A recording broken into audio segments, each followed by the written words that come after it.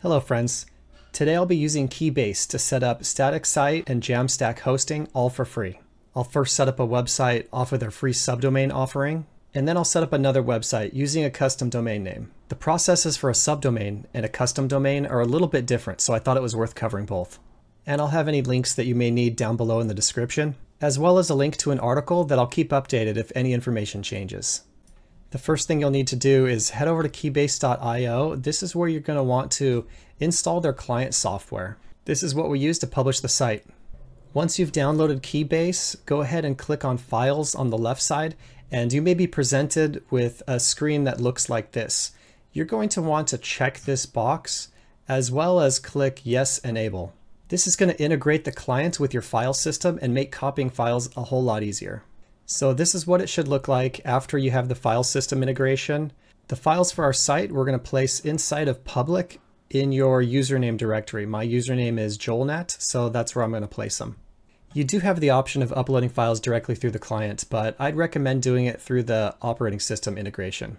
And this is what it's going to look like. On my Windows PC, it creates a K drive. On Mac and Linux, it's at /Keybase. But you just have to open this drive and you can see the same directories reflected that were in the client. So I'd navigate to public and JoelNet, and this is where I'm going to place my files. So I have a bunch of files here that were output from a Gatsby build, and all I have to do to copy these into my Keybase account is to just highlight them and drag them over here.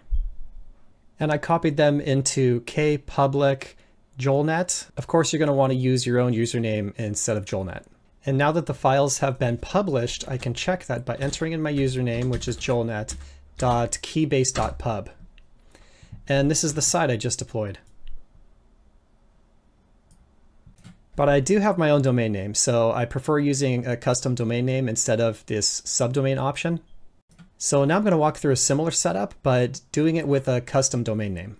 And the difference with the custom domain name is you put everything into the private folder. So inside of private, you're going to want to create a folder with your username, comma, kbpbot.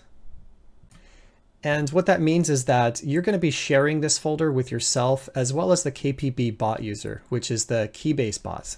So the nice thing about this approach is your files are now private as opposed to public like they were in the previous approach. So now I'm going to open up this folder and create a new directory here. I'm just going to call it my site, just because this is just a demo for the video. And the nice thing about this is because you can have multiple sites hosted here, you can create a directory for each of your websites. And now that I have my site, I'm just going to go ahead and drag in an index.html that just says hello world, so I know when it's published. So the last thing I have to do is set up my DNS. So what I'm going to do is I'm going to create a new CNAME record, and I'm going to create the CNAME of Keybase. So this is going to activate when I go to keybase.joel.net. And you want to place the target as kbp.keybaseapi.com. And I think you have to do DNS only for this. After that, you need to add another record, a text record. This is going to tell Keybase where to look for your files. Because I was using the CNAME Keybase, I have to prefix that with _Keybase_pages. And what I'm going to do is in the content for the text record, I'm going to put the full path of where to look for Keybase. On my computer, because I'm on Windows, it's a K drive, but you would use / here because that's where it would work in the Keybase file system. So you're going to use / Keybase, private, the folder you created, which mine happens to be JoelNet, comma, kbpbot, and then / and the name of the directory that you created. So if you wanted to use this technique to publish multiple websites, you would just have to change the content of your text record to point to the different directory. So now let's make sure that the DNS is set up correctly. I'm going to type in keybase.joel.net, and I'm going to hit enter, and here's my hello world.